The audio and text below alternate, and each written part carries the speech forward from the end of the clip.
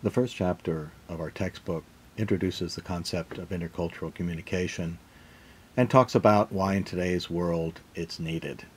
Before we get started with this first presentation, I want to point out a couple of things.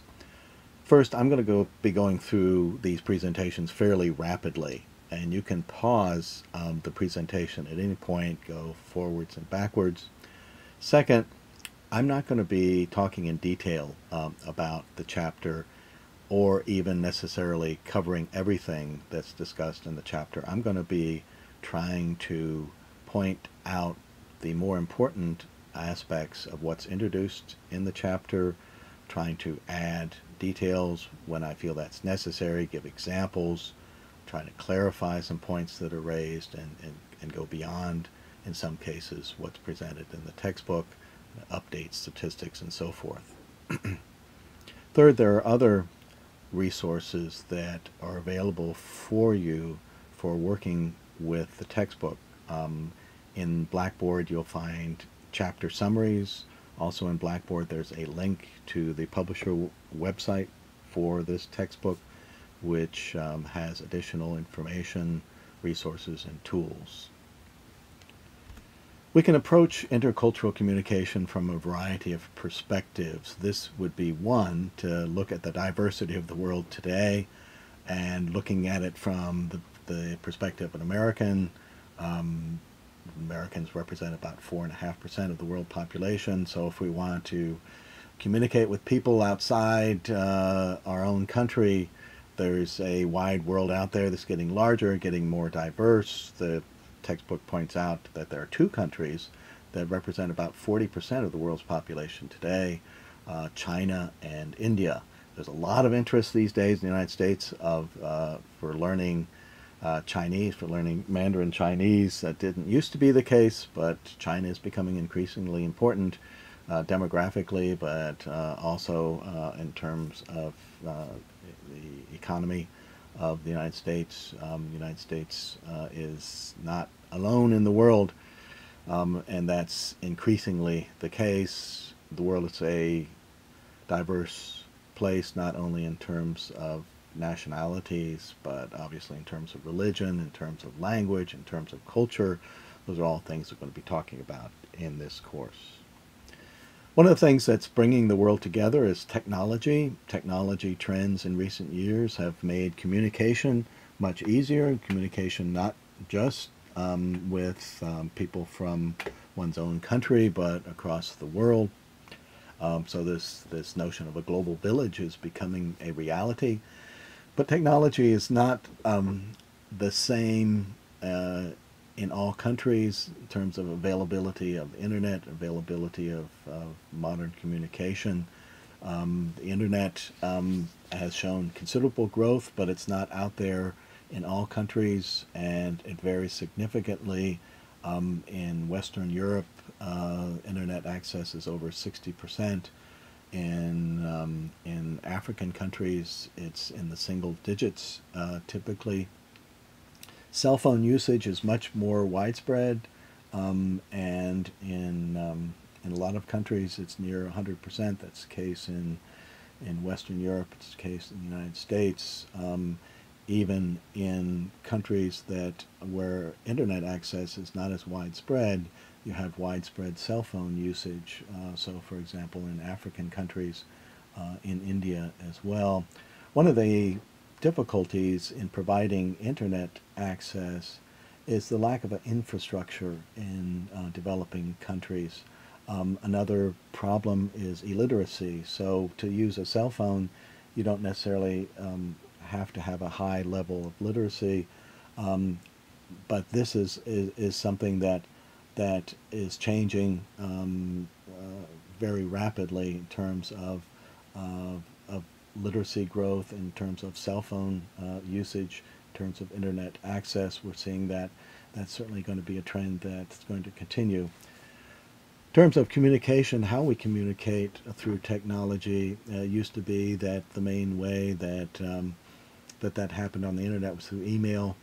Increasingly, that's happening through social networking services.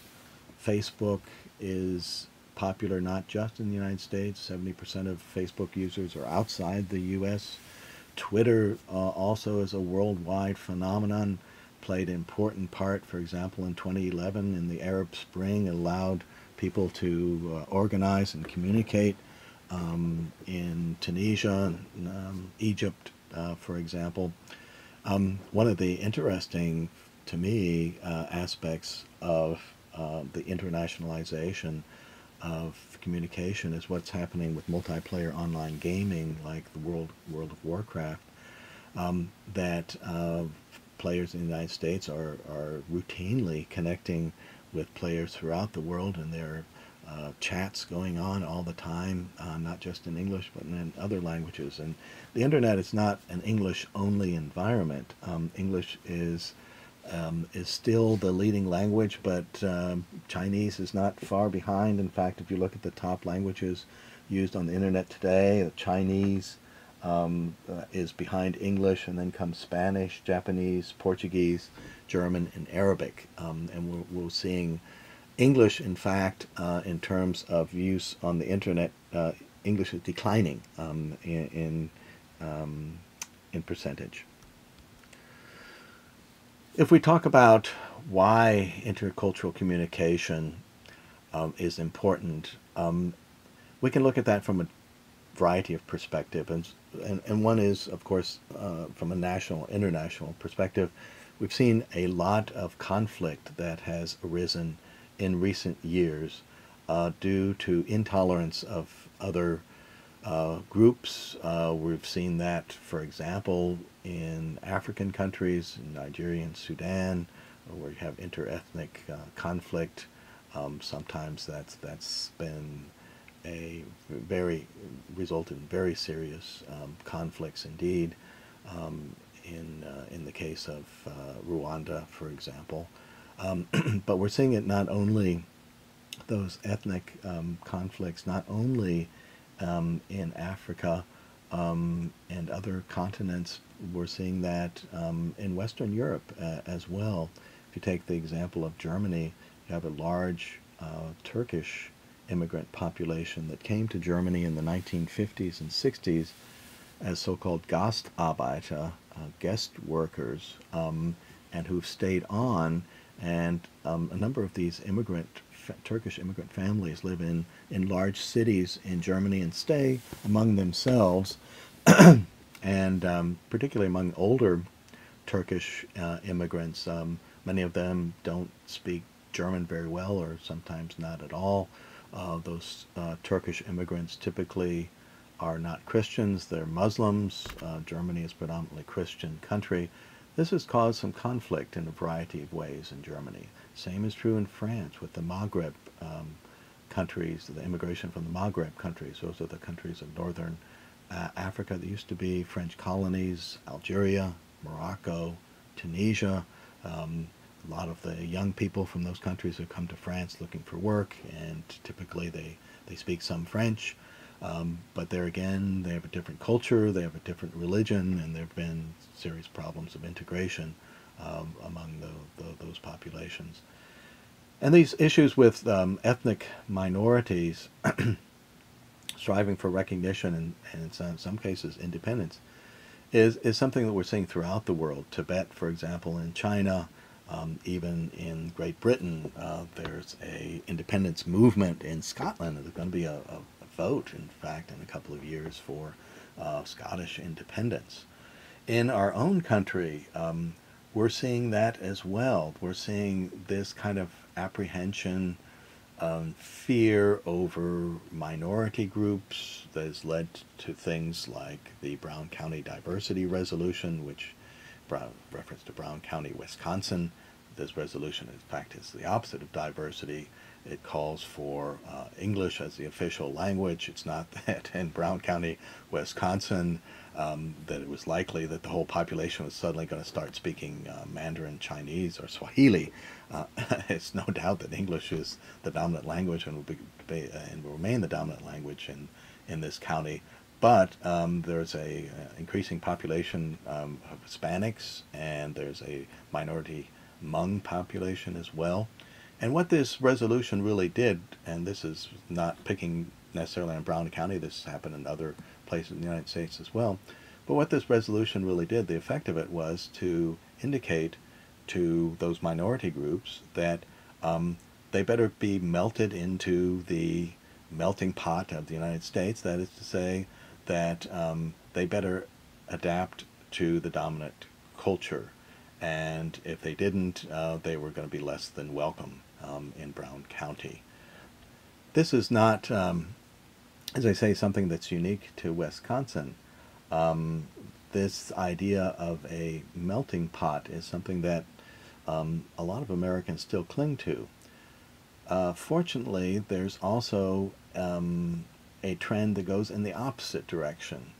If you think about a melting pot, what happens in a melting pot? Well, the individual flavors go away.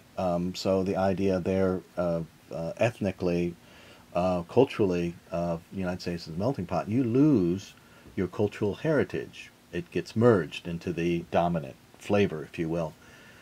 As I say, that's a trend that is not universal in the United States. There's a lot of interest now and recognition of the importance of keeping your cultural heritage and keeping your language if you grow up speaking another language.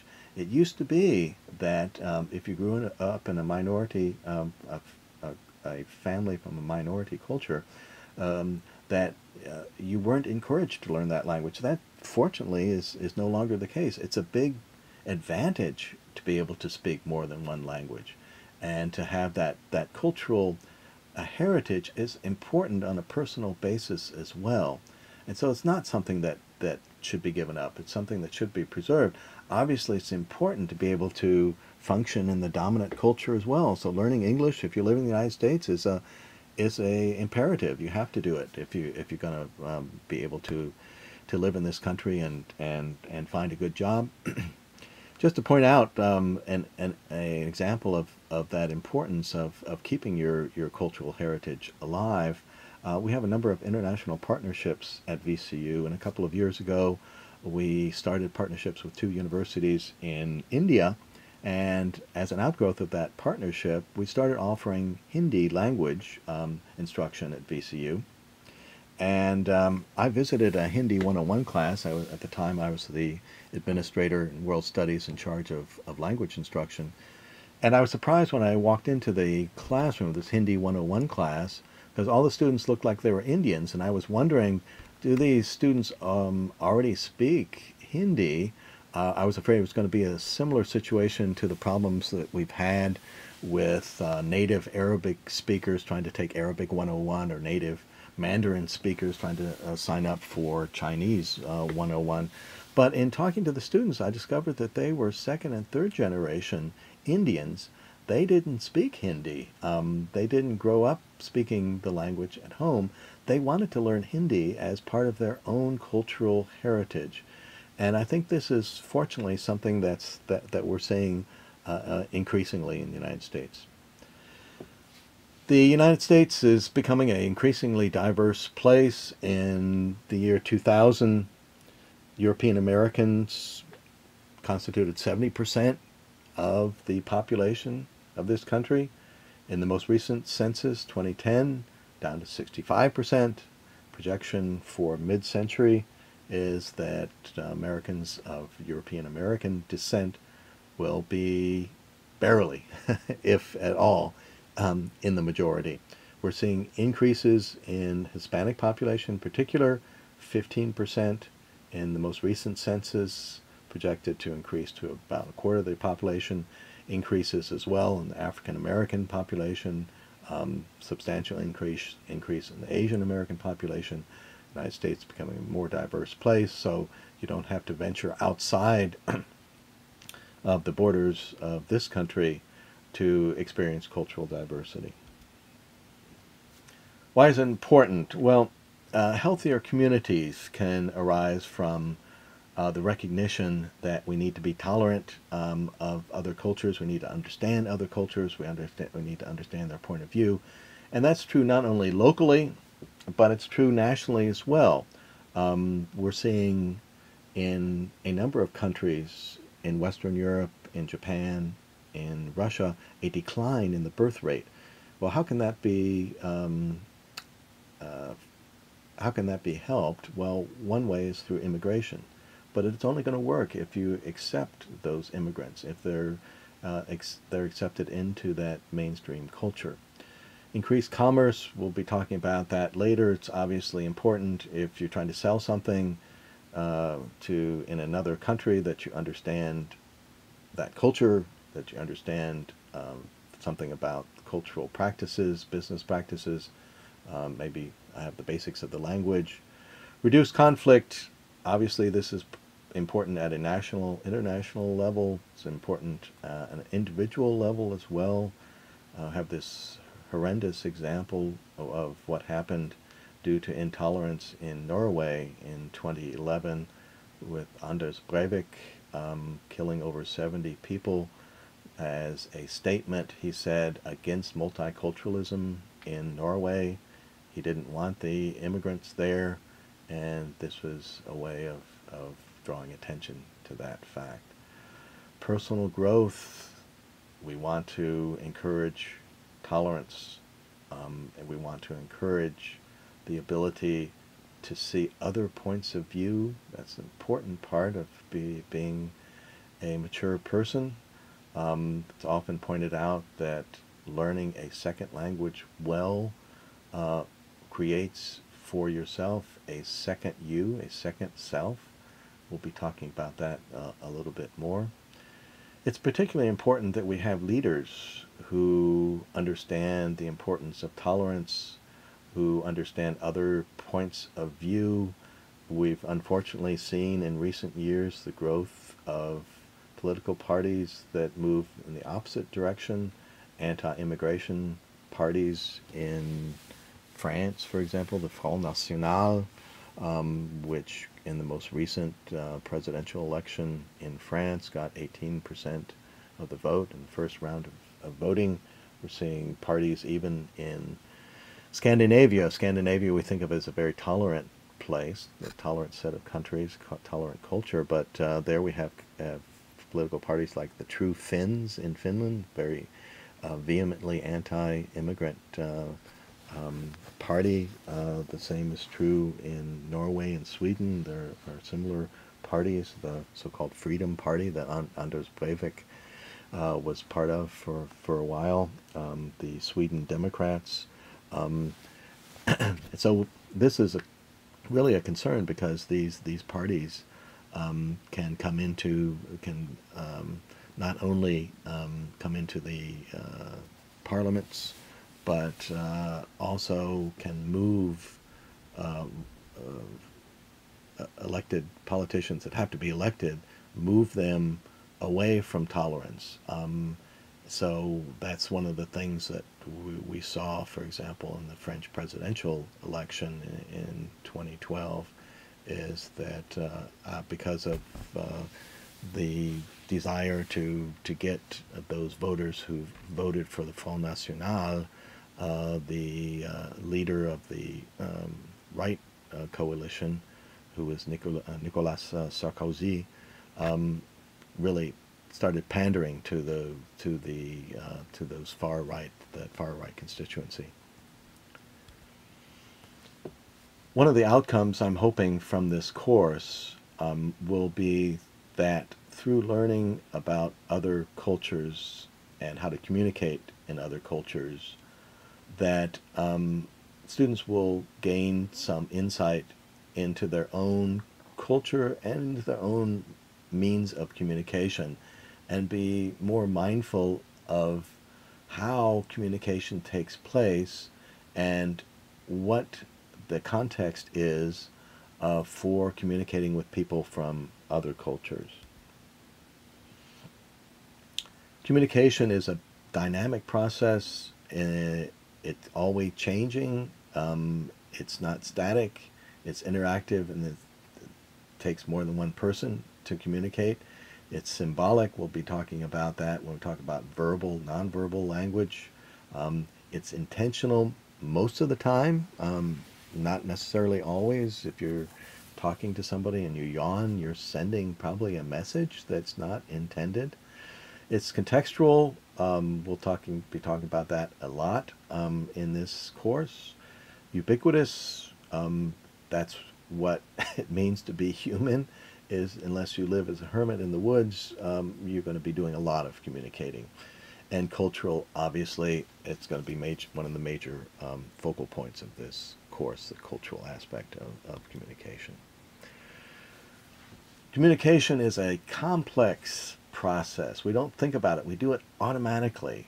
But actually what's involved is encoding and decoding at the same time. That is to say, we're receiving messages, we're figuring out what those messages mean, and we're getting those messages not only from words, from the verbal system of communication, but also from nonverbal, from facial expressions, from hand gestures, from how close a person is standing to you, or maybe the person's moving away. There's a lot going on when we communicate, and so we're going to be talking about that quite a bit. And the process can be anxiety-provoking, and this is true not only when we're dealing with people from different cultures. It can happen to all of us. It might be something that's inborn. It might be a personality trait. We might be very shy outside of our immediate family or our circle of friends, but it could be context-based. It could be that you have no problem speaking with friends, but speaking with a professor, for example, you might not feel quite as comfortable. Audience-based, a lot of people have anxiety in terms of public speaking. That's not uncommon at all. Could be situational, could be based on both the audience and the context. And I think we'll stop the presentation for this chapter at this point. We'll continue with the second part, starting to talk then about culture.